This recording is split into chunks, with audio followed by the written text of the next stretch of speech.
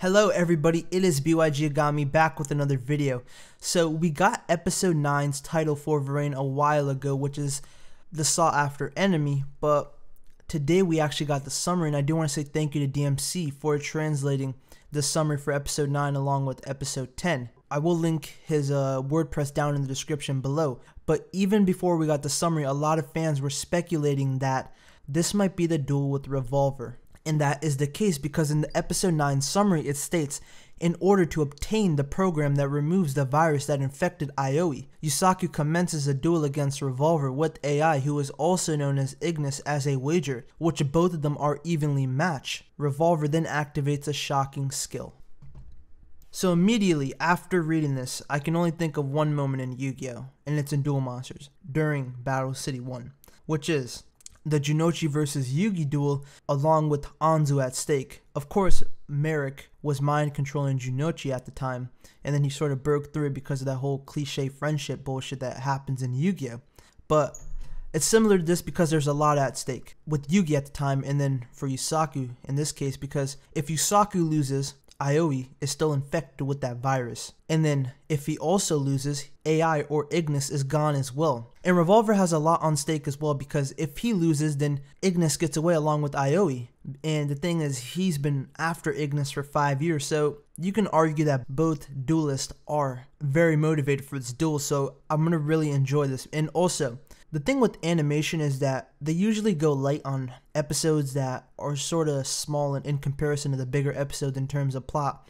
And the thing is, this is a very iconic moment for VRAINS a few years down the line, because it is going to be the first duel that Yusaku has with Revolver. So I'm going to guess that this episode is going to be highly animated. Everything's going to look really clean and crisp. So I'm really going to enjoy the animation in this episode. But talking about what happens and what I like about this, I really do like that there's a lot at stake for Yusaku. In addition to that, I also like how they're evenly matched.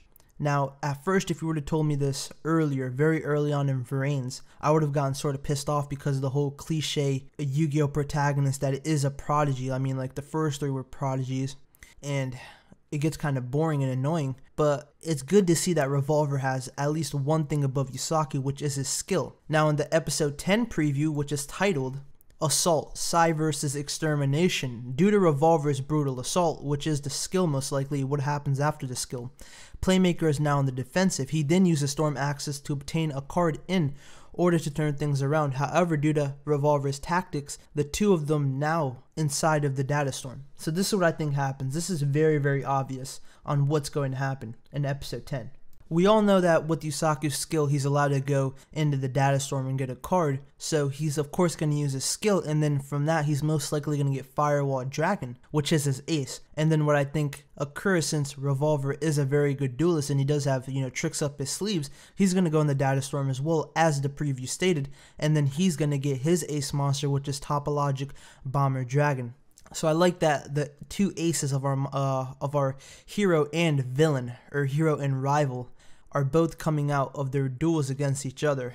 I think that's a really cool and a little neat thing that they added. As for could this possibly be the ending of the duel, it most likely is. This is a 2-part duel, but it most likely could be a 3-part duel as well. I don't really know, but just from what is stated, I think that after Revolver gets the card, the Topologic Bomber Dragon, from the data storm, most likely of course, then he gets up on top. Or there could be something that's going behind the scenes, which I think could happen, where Kusanagi is attempting to hack the program to try to save Aoi, since Kusanagi probably knows that Revolver might defeat Yusaku. In addition to that, it's also, just for a safety measure.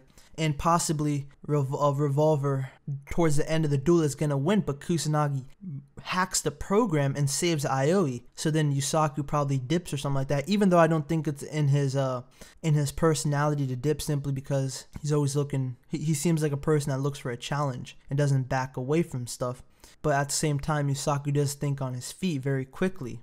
I don't know, so I want to hear your guys' thoughts down below, and comment down below who you think is going to win this duel. Is it going to be where no one wins somehow, or is it going to be where Revolver wins or Yusaku? Now, of course I want Revolver to win, since I'm a Revolver fanboy.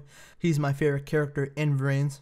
I really do like his design, along with his motives and how long he waited. Of course it's not like Dart's level waiting like 10,000 years, but Still, I do like the determination that Revolver shows, in addition to the whole mysterious factor to him as well. So, as always, I do want to say thank you to DMC. Comment your guys' thoughts down below. Check out also DMC's WordPress, which I will link down below, and the Facebook and Twitter fan page regarding Yu-Gi-Oh! VRAINS. See you guys later.